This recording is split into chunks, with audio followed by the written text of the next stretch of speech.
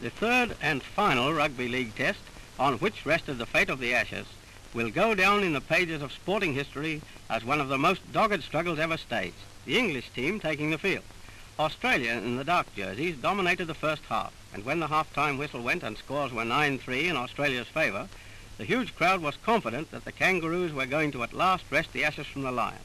Wiseman landed 2 great penalty goals in the first half, and succeeded in converting a brilliant try scored by the flying forward O'Connor. England scored only once before the interval, when Smith grounded the ball over Australia's line after an exceptional individual effort. The crowd was in ecstasy, considering the final result a foregone conclusion.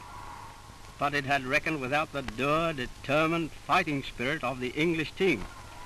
With a terrific uphill battle ahead of them, the Englishmen responded to every call made upon them, playing like men possessed. Seldom has such accuracy of handling and precision of teamwork been seen on a football field.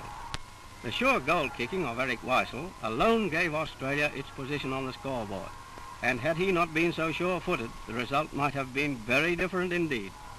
But he missed the one crucial goal that might have won Australia the match. With the scores at 13-all, Weissel failed with a penalty goal. If the ball in that instance had sailed between the posts, the moral effect upon the Englishmen might have been very great indeed, for after their magnificent uphill fight, to have the advantage taken away perhaps would have broken even the stoutest hearts. The Ashes have gone back to merry England. Unquestionably, the better team won, and Australia pays homage to a team of good sportsmen and great footballers. The victory was well and nobly won.